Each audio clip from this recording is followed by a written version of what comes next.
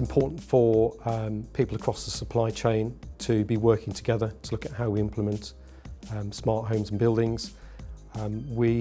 Technology is moving at such a pace.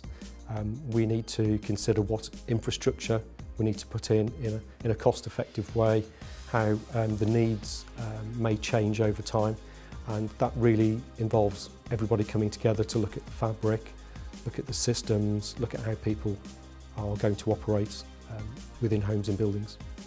I think there's a great opportunity to attend Smart Buildings 2016 to be able to see what the latest innovations are and to be able to really understand what's happening right across the supply chain and learn from all of those new areas.